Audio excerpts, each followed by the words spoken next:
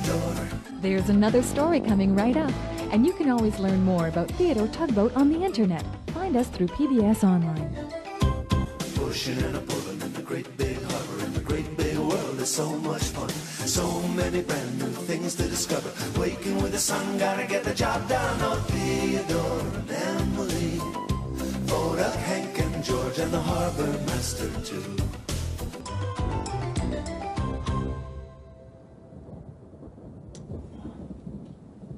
Oh, hello there. Well, we've been getting some stormy weather here in the big harbor lately. But it's up to me and the tugboats to make sure that all the ships get safely to their docks. We work together. We help each other. Roger, Antwerp, Prince. Proceed to Chebucto-Head. I'll have a tugboat standing by to bring you in. Can I tell you a secret? There was a time when I didn't think I wanted a tugboat's help. See, I'd just been made captain of my first ship. Sort of like this one here. Real old rust bucket. To me, oh, she was the finest ship that sailed the seven seas. We were about half a day from home, and we got caught in a big storm. Oh, waves crashing down on my ship, big as houses. And then suddenly, from under that terrible storm, there it was, an ocean-going tugboat.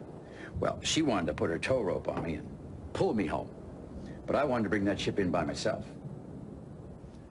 That reminds me of my friend Theodore. See, one time, he thought he didn't need anyone's help either.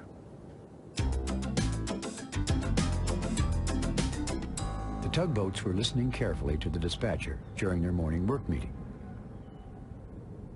An ocean tug rescued a large ship by himself during the night, the dispatcher was saying. And now, the ship must be brought into the harbor for repairs.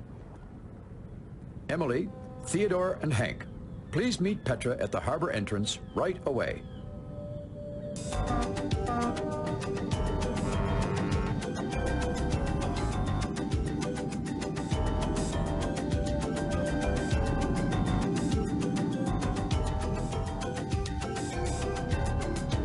Just think, Hank, said Theodore.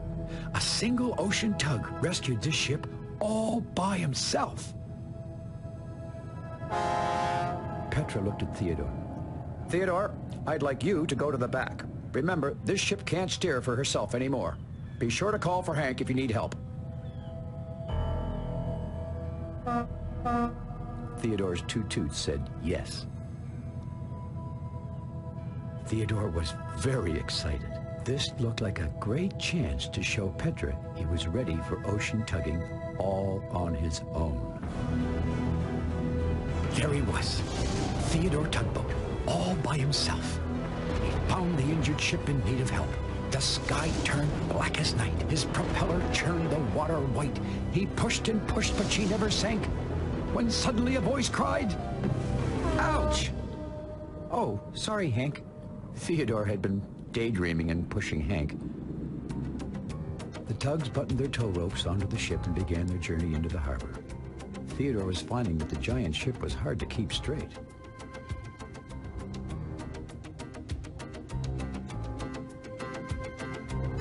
He was tugging and tugging with all his might, trying to keep that ship in line. His tow rope creaked and groaned like an old fiddle. "Should I come and help, Theodore?" Hank called. "I could do it by myself," shouted Theodore, trying to sound like an ocean-going tug.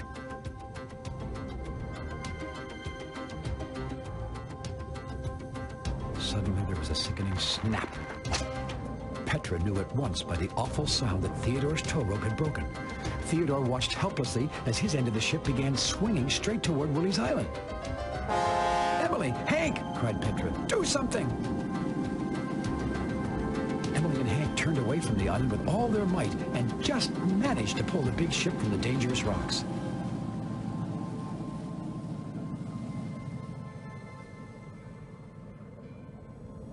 Petra was very upset with Theodore. "You should have called for help," she said. "I'm sorry," replied Theodore sadly. I thought I could do it all by myself, the way an ocean-going tug does." "Tugs must work together as a team," continued Petra. "Even tugs who want to go to sea by themselves one day."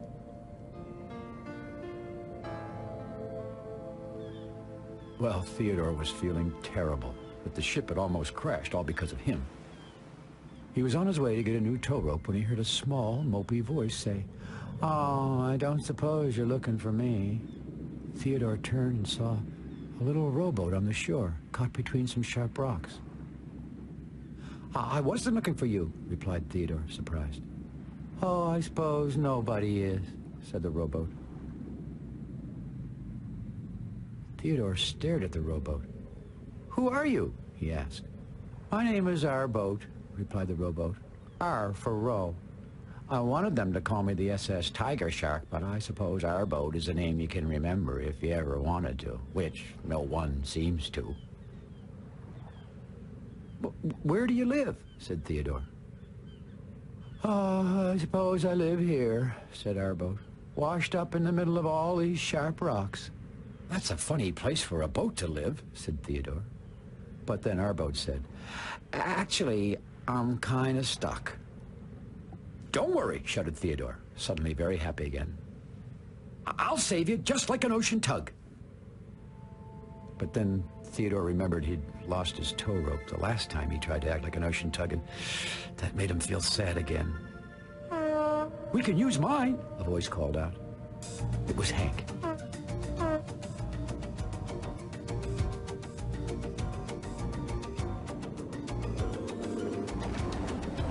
And so it was Hank who rescued the little rowboat from the rocks. "I'll take him home by myself," said Theodore sternly. So Theodore borrowed Hank's tow rope and set off with Our Boat. But then he realized he didn't know where the Our Boat lived. "Where is your home?" asked Theodore. "I have no home," said Our Boat. "I used to live by myself at a nice wooden dock. But then one day a big storm smashed the dock and carried me away." The rowboat showed Theodore his bent oar and the old tow rope that was still dangling behind him. "So now I just drift around, bumping from this shore to that. Of course, if I were made of metal, I could look forward to rusting. But I suppose, can't have everything." Theodore had an idea. "I'll find you a nice new place to live." "That's right. We'll find you a new home," shouted Hank as if he had just thought of it that very moment. "A new home for me will be found," announced Our Boat. "Then again, probably not," he added. Theodore was determined he'd be the one to find Our Boat a home. But Hank thought he'd come along anyway. Well, you really shouldn't go to all the trouble," said Our Boat. "For me. But since you're looking, my new dock shouldn't be too sunny, or my wood will crack. Or too rainy, or I'll rot. And it shouldn't be too in-betweeny, or I'll... This harbor has lots of good docks," said Theodore. "It has a sandy beach," said Hank. "Any clams?" said Our Boat. "Lots," replied Theodore.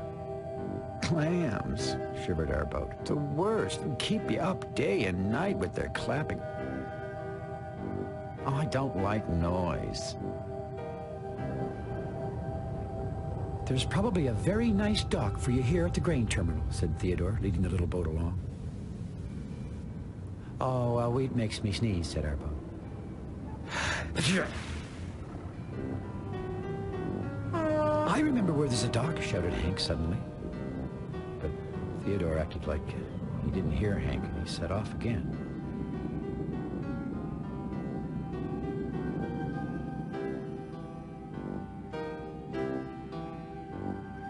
"I'll find you a new home," said Theodore.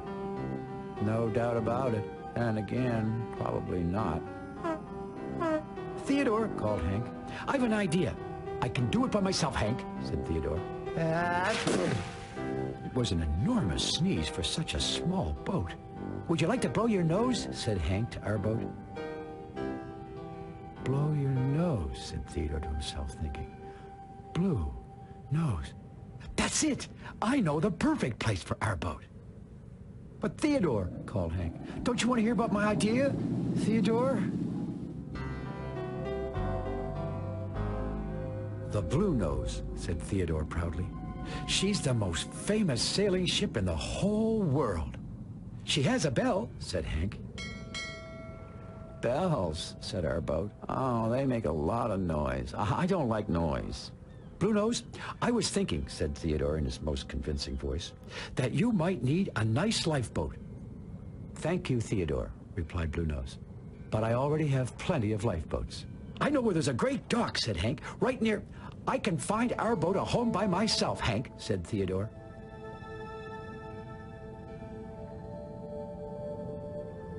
And with that, Theodore set off again with our boat, leaving Hank behind.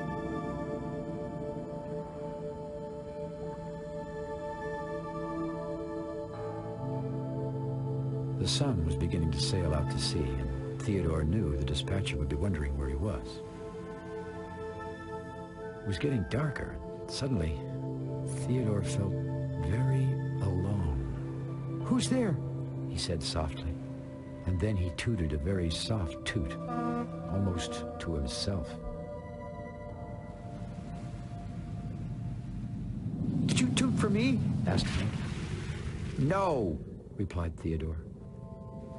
"Oh," said Hank. I thought you might have wanted to hear where there's a nice old wooden dock. It's right near the sandy beach." "I used to live at a nice wooden dock," said our boat. "Well," said Theodore finally, "I guess we could go and look at it." "Great, let's go," said Hank.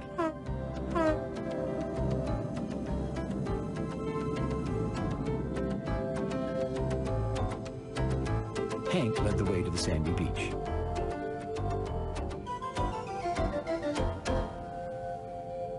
Sure enough, there was an old swimming dock that looked just the right size for our boat. "Any clams?" said our boat.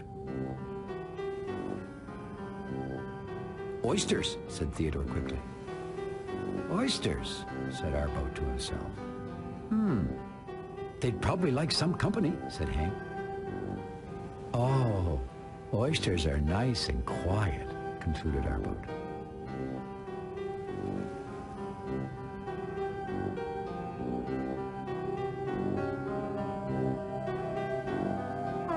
And so Theodore and Hank left our boat tied to the little dock and headed for home. Hank was very glad they'd found our boat a home, but Theodore seemed sad. "You saved him from the rocks," said Theodore, "and that dock was your idea. So I wanted to rescue him by myself, just like an ocean tug does." "Oh, is that why you were acting so strangely?" said Hank. "Well, you did all the towing, and you told him about the oysters."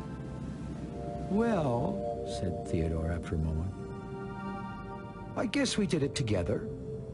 "That's what a team does, right?" said Hank. "They work together." "Are we a team, Theodore?" "Sure we are," replied Theodore.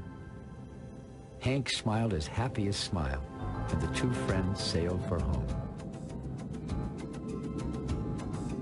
"Theodore," said Hank, "do you think ocean-going tugs always work alone?" "I hope not, Hank," said Theodore. "I hope not." And now that little rowboat is as happy as can be. Then again, probably not. Anyway, I haven't finished my story. So, there we were, caught in this great storm, when the biggest, wildest wave that ever was came crashing down on our ship and snapped the mast just like it was a matchstick.